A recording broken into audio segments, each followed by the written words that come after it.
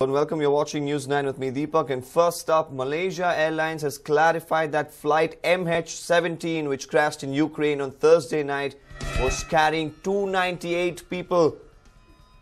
The plane comprised of 283 passengers and 15 crew members. 3 of the passengers were infants. The plane was shot down over Ukraine by a surface-to-air missile, but it was unclear who fired the weapon. Self-proclaimed separatist leader arrived at Malaysia Airlines crash site. Ukrainian security services claim to have intercepted 2 phone conversations in which pro-Russian separatists discuss having just shot down a civilian plane.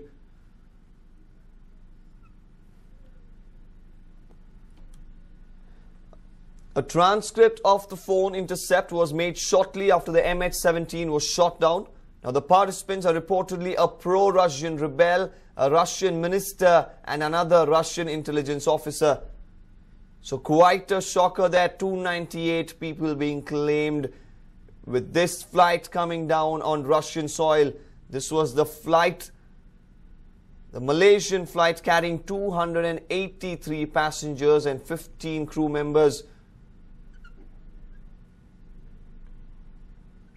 Now, this is the Malaysian airline MH17 as clarified by the Malaysian authorities. It crashed in Ukraine on Thursday night. It was carrying 298 people. Now, the plane, which comprised of 283 passengers and 15 crew members, none of them have survived this horrifying crash.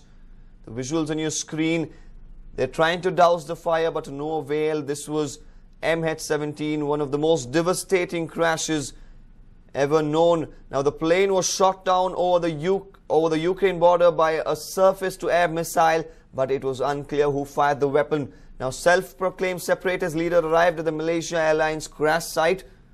Now, Ukrainian security services claim to have intercepted 2 phone conversations in which pro-Russian separatists discuss having just shot down a civilian plane.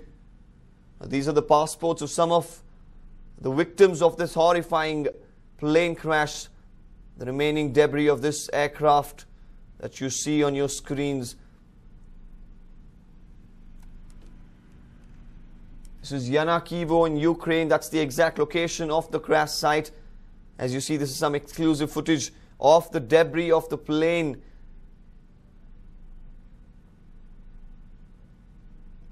Now, the participants are reportedly a pro-Russian rebel, a Russian minister and another Russian intelligence officer. As you see, they're trying their best to douse the fire so that they could reclaim the remaining parts of whatever remains from this debris. Of course, that will only serve for investigations and nothing more, because all the 298 people on board, including the 15... Had to be something more than just like a shoulder-fired weapon. Miles O'Brien, how difficult is it to tell whether or not an aircraft flying at 33,000 feet is in fact a military aircraft or a civilian aircraft? Whoever shot this down, my understanding is it's very possible they could have thought they were shooting down a military aircraft, correct?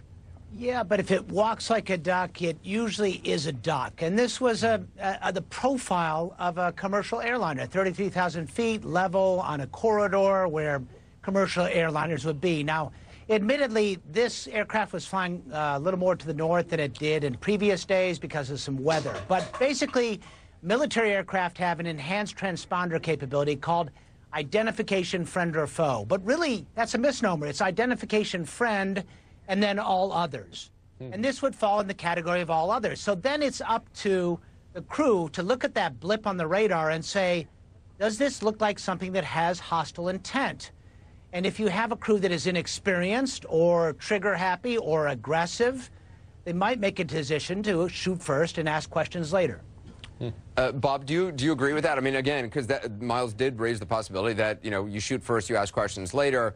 I'm just trying to think of why, from a strategic standpoint, separatists, anybody involved in this theater of conflict, would intentionally shoot down a civilian aircraft. And from a strategic standpoint, I don't really see an argument for anybody doing this intentionally. Do you?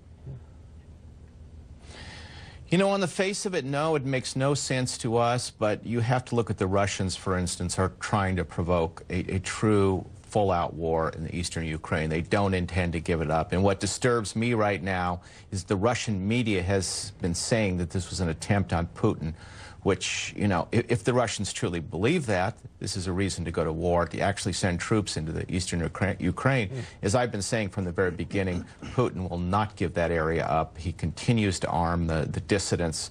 And I don't know what he's capable of.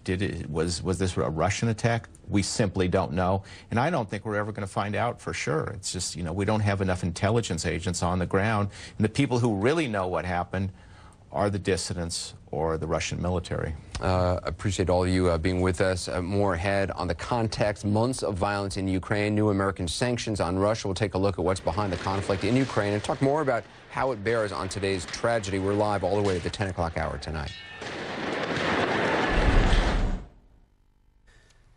It's quite shocking there. There is some of the international media going on to say that the flight moved towards the north than usual. So that was one of the reasons of suspicions, first clue that the crew members on board would have got, that usually the plane which does not head towards the north, it moved unusually north than usual. Now they already had a signal saying either a friend or a foe. This was when probably the missiles were arriving towards the flight. So they have not detected this. The crew members, probably inexperienced crew members, failing to detect the missile which was incoming.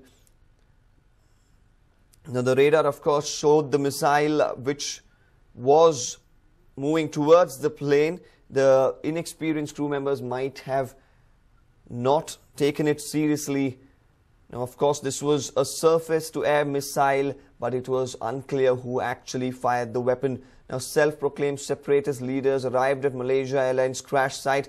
The Ukrainian security services claim to have intercepted 2 phone conversations in which pro-Russian separatists discuss having shot down a civilian plane. Now, this might be at the back of Russia trying to provoke a war. It clearly wants to make its authority felt at the eastern Ukrainian border. They do not want to let go of that territory. This time and again the intent of it has been shown. Now, this might be one of the reasons why, but clearly 298 people being shot down in midair comes as quite a shocker. Now, a transcript of the phone intercept was made shortly after the MH was shot down. The participants are reportedly a pro-Russian rebel, a Russian minister, and another Russian intelligence officer. So everybody from Russia involved in this particular scene where 298 people, mind you, were shot down, were on board this ill-fated plane. Now, this probably comes as a strategic attack on the Malaysian flight. Now, of course, Russia is trying to make sure its grasp on Ukraine remains strong. So this might be one of the reasons why now pro-Russian separatists are allegedly behind this attack. Now, clarity on this issue is still yet to be known.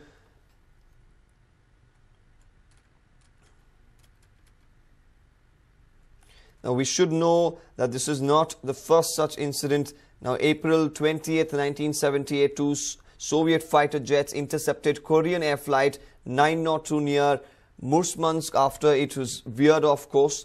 This was not the only one. Another Korean air flight was brought down by the USSR on 1st September 1983. On November 6, 1987, during the Civil War, an Air Malawi scheduled passenger flight was shot down en route from Blantyre to Ligwong.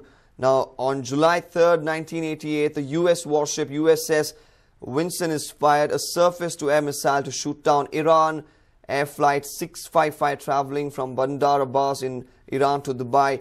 Now, this had 290 passengers. Apart from this, Ukrainian military shot down a Russian passenger jet containing 78 people on 4th October 2001. So Ukraine and Russia known to attack some of these planes is not the first time. We've had instances like this in the past, but not clear with the United Nations taking a stand, making it clear as to certain regulations that need to be followed by countries. how pro-Russian separatists have gone and managed to fire a surface air missile to actually bring down the Malaysian Airlines 17, to actually kill 298 people. So quite a shocker. Now there were 285 people along with 15 crew members as well on board this particular flight. Now the Malaysian Prime Minister has launched an immediate probe into the matter as well. He will be looking into the aspects of why and what went wrong and how the Malaysian Airlines 17, the MH17, crashed in Ukraine on Thursday night. One of the biggest stories we are tracking today. This is the Malaysian Airlines MH17 being shot down in Ukrainian soil. Now the doubts are being raised that pro-Russian separatists are behind the attack.